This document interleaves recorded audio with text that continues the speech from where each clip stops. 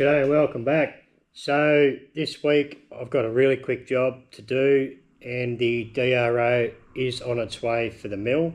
So as soon as that turns up I'll be obviously fitting that up. But what we've got here is a gearbox out of a self-propelled walk-behind mower.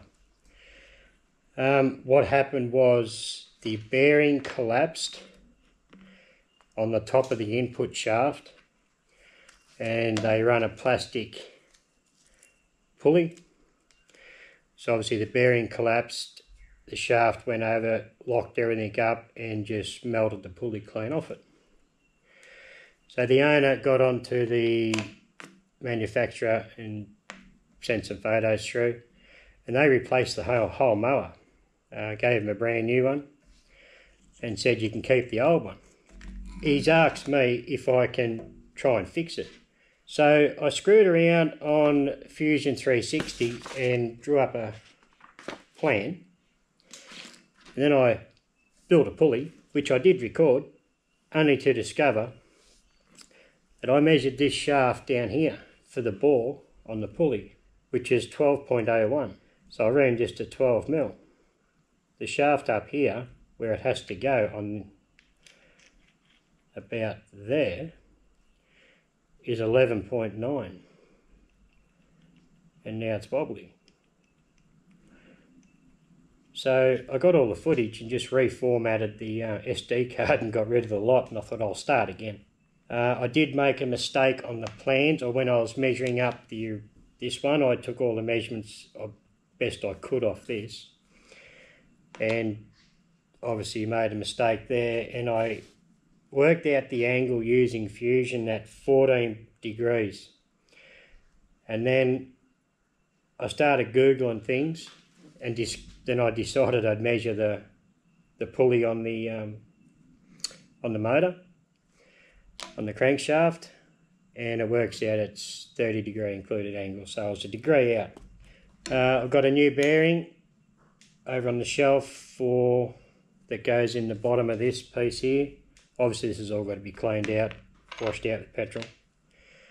So I'll get into it, I'll make a new pulley. I don't know what I'm going to do about boring this hole, because I don't have any small boring bars. So I might have to modify the smallest one I got to be able to fit through that bore, through an 11.5 mil bore, and then I'll bore it to size.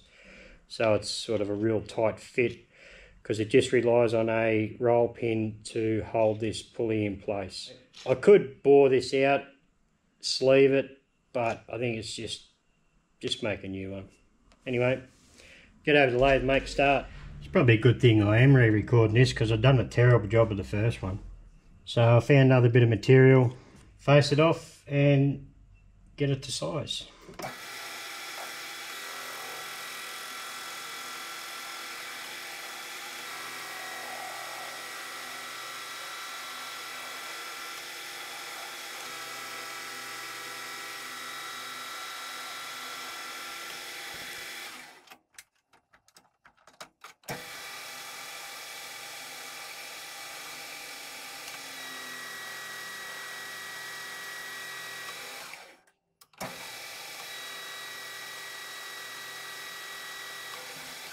It's got to be 60.7.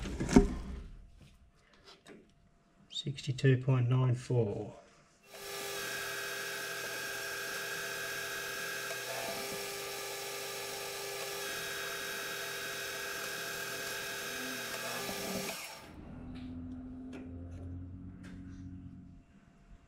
That's not bad. 60.72. No, 60.71. That's it.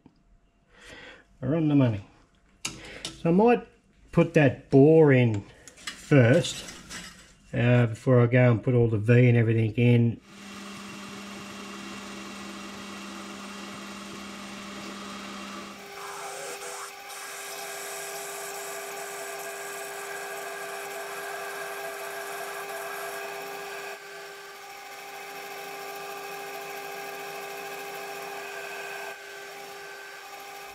I found a boring bar that'll actually fit in there, and I took just a real light clean up pass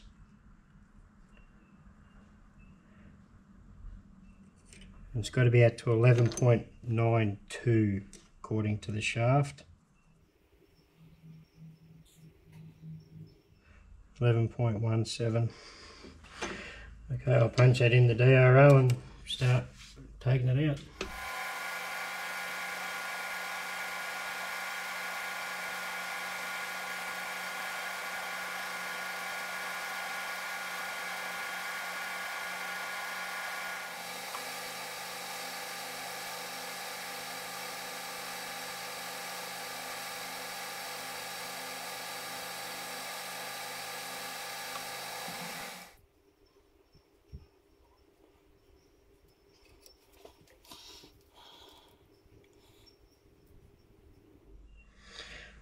Should be very, very close.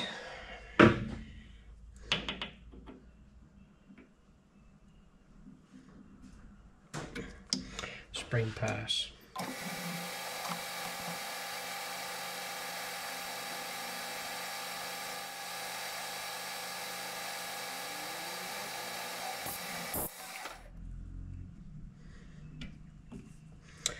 That shaft's got a high spot on it, I reckon, right at the end.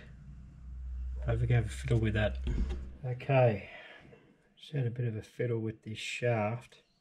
Had some burrs and crap on it. That fits.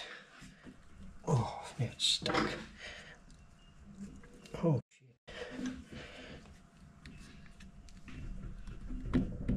Oh, it's tight. Just got to break that edge now, and then I'll start putting the V in.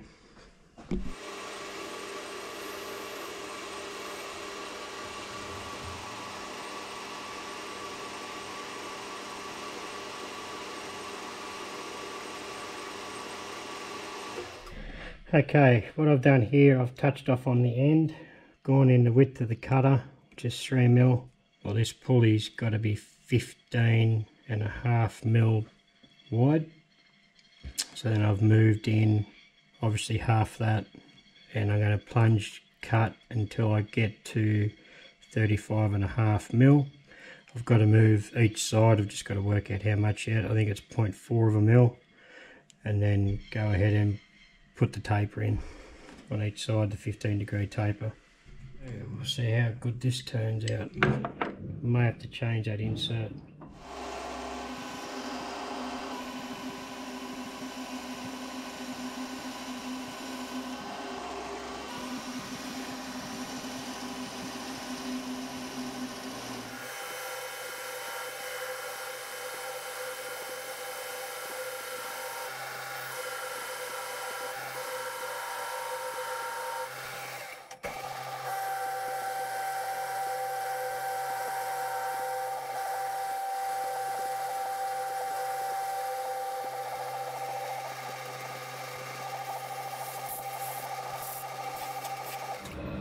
Okay, that's in down to 35.5.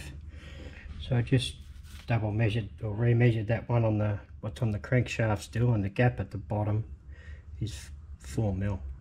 So I'm going to shift over 1/2 mil each way.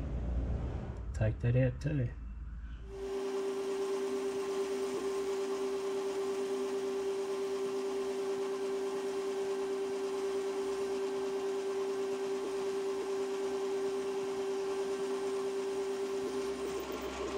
I don't like them bits, these looks nasties. They look like they could hurt.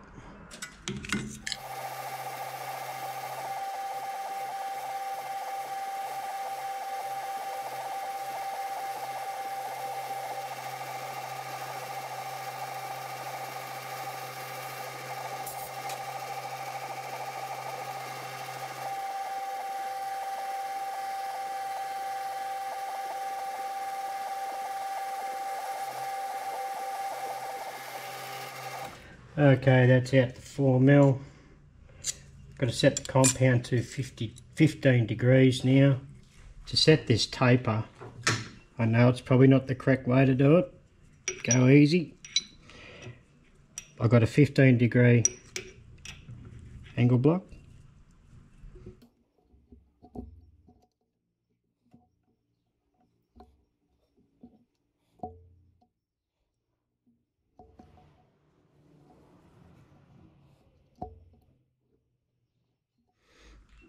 That's it, 15 degrees. Now I've got to square this tool holder, this the parting tool, up to the job.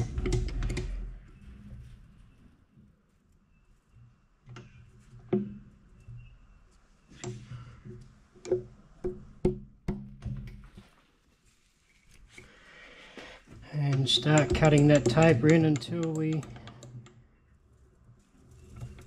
get to the bottom. And hopefully it's right.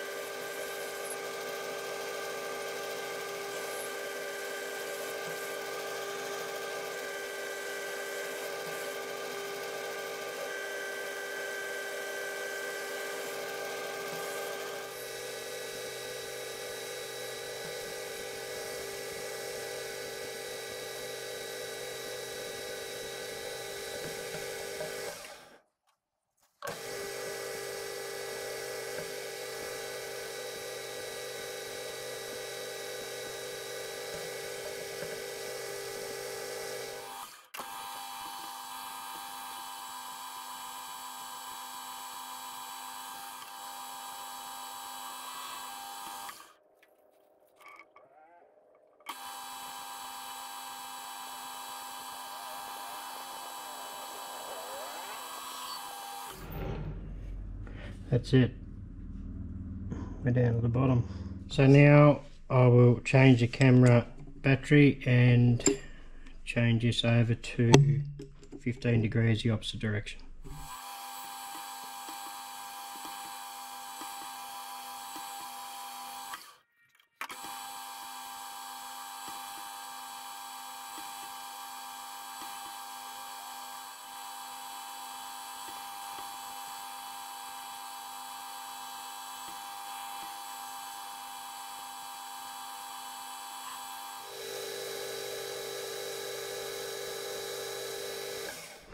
So we wanted 4mm in the bottom,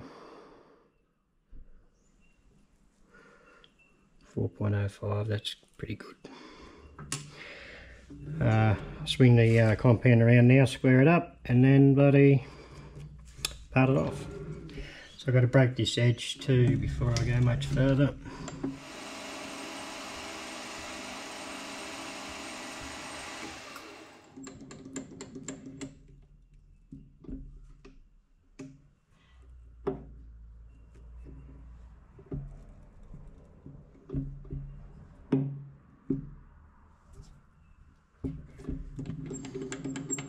Okay, so I've just worked out where I've got to be to part this off. It's going to be faced off anyway, so we're a fraction long.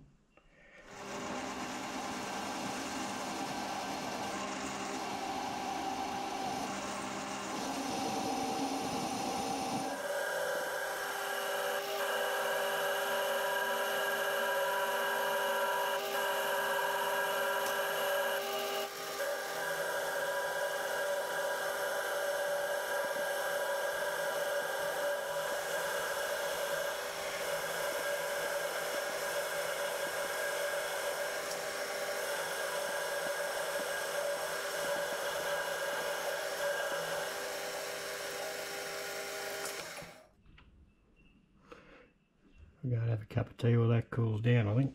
That's hot.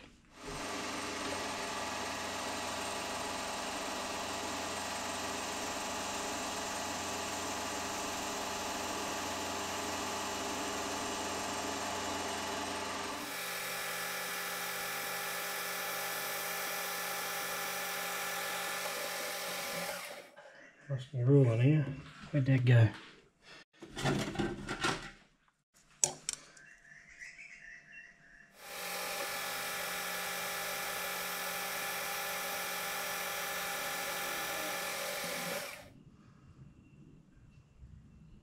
That's it.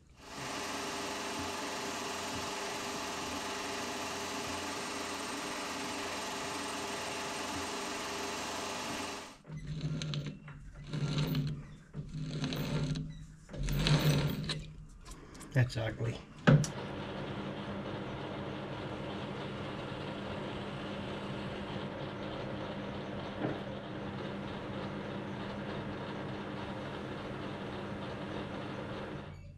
It's almost good enough. Good enough never to be seen again in the mower. This is pretty much what's going to happen. Okay, it's got to come out of here now and have a cross hole drilled in it. Rightio, so I've used a centre finder, picked up on both axes, found centre obviously. So this has to have a 5mm hole through the centre all the way through, and the roll pin goes through here, through the shaft, and that's what locks it all together. So pretty simple system really. So hopefully we can get this hole drilled and everything goes alright.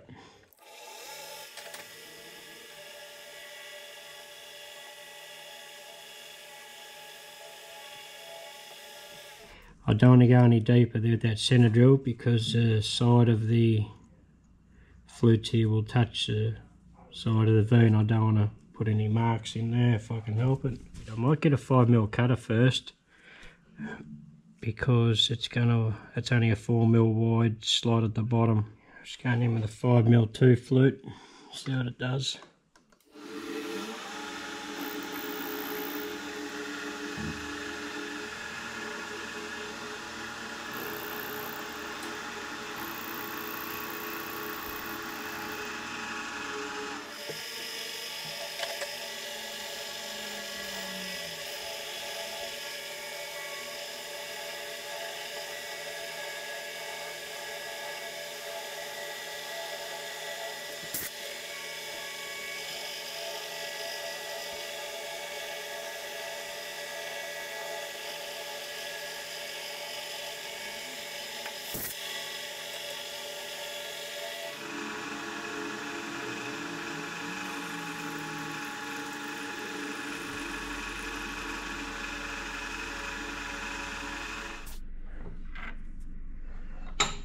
Oh, look at that. It's actually ended up in the middle. Could be happy with that. So he's got to deburr that now. And then I'll deburr the bore as well. And that's all ready to fit back up. Okay, so what I've got to do now, I've got to clean all this up, wash it all out with petrol, scrub it all up. I've bought a new bearing which goes under there, which then fits down inside that cavity in there. So I'll get all this cleaned up. Okay, I've got everything all cleaned up. I've got that new bearing installed. I did rip the covers off this bearing, the shields off it, and washed it all out and repacked it again. I couldn't get 2 new bearings. I could only have 1 in stock, which is not unusual. It's time to go back together. So I don't know how much you guys are going to be able to see.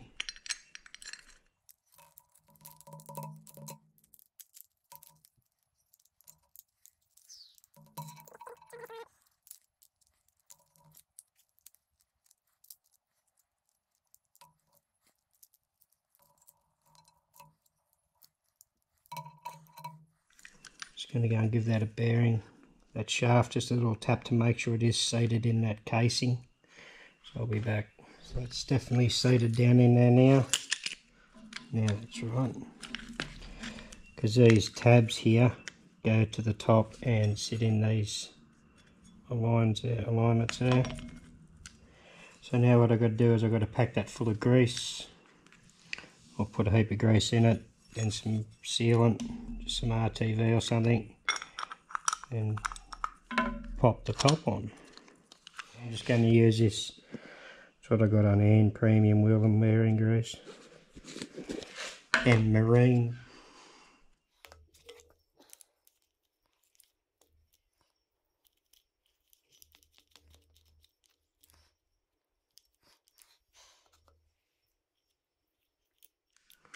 Didn't have a lot of grease in here to start with, so I don't really know how much to put in, to be honest.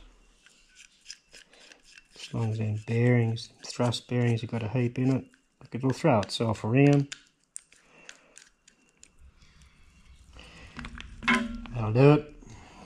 Yeah, lost my bit of rag. Where'd you put that? Okay, I've got to try and, got RTV on it. Try and get this to all sit over there nicely.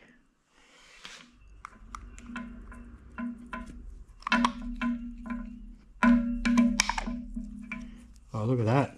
She's in. Well, bugger me. Better get a bolt or two in it. And I didn't get a bloody Allen key out ready. I did put a bit of grease on that, on these bolts.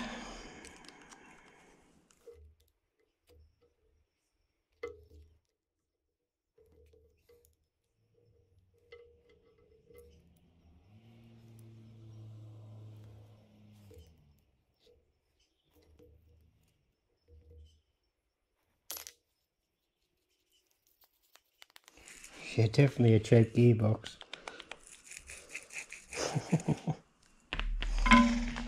Oh dear, I'm glad that's back together anyway. Sort of looks like we might have a bit of hope with this one. That definitely went on that way, because the cable comes through here and pulls on that neutral, and it's just like a dog gear. You've probably seen that in here anyway. So as soon as you pull on the selector, if I can get it to move, pull on the selector, it pulls the dogs into gear, and if I can hold it tight enough, it makes it turn.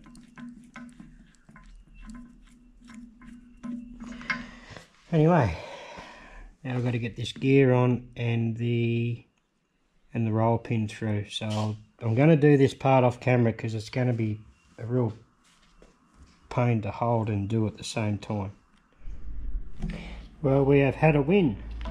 It's all back together. Spins nice. Spins quietly.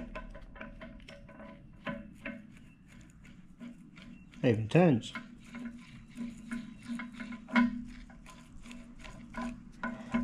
I'm pretty happy with that. Okay, as you see, it's all back together. Now, I made a change. So there was meant to be a spring that held tension up on this diff. That spring was missing, and I stuffed around, tried a couple of different springs, making some I had here, and there was already a hole in the base. So I got a bit of angle and just slotted it. If you can see there too good or not. And all that does is just push up on this, on the bottom of the, or there was a piece that holds the cable on the other side of that piece there, obviously.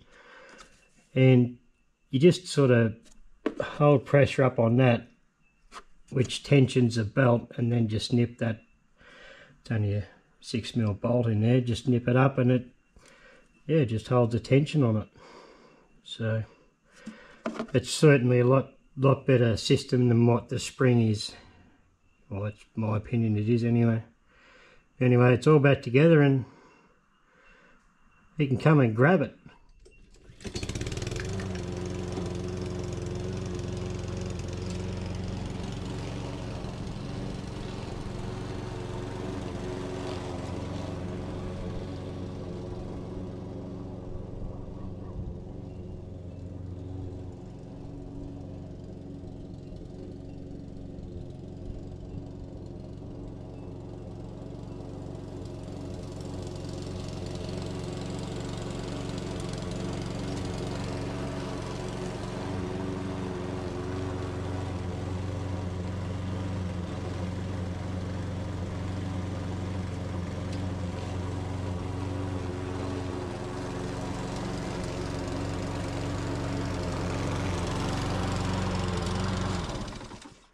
I'd say that's a success.